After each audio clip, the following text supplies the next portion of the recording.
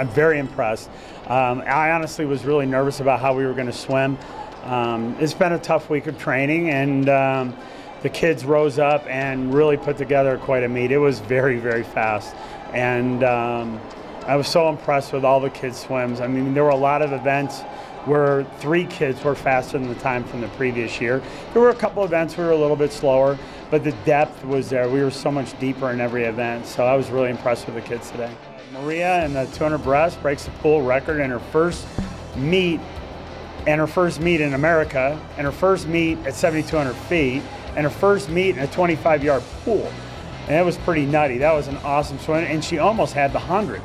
And then Kelly Sheldon, great job today. 200 free, 500 free, 200 back. Those are brutal events, and she was in every race and was hard charging. And Kyle White's 50 free and 100 free were outstanding, and trying to have to hold off Adam Combs in the 100. It was some great racing today by our youngsters. Emily Ridout almost broke the pool record in the 50 free in her first meet in the season. So I'm really impressed with the way the kids are performing. And part of it too is we've kind of changed the culture of the program. And we talk about a championship culture and what we need to do in order to perform every weekend, and the expectations of very high level swimming.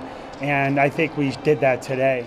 It'll be fun, and it's weird to open with a conference team right out of the bat, and but we're excited about it, and we hope there's a good crowd.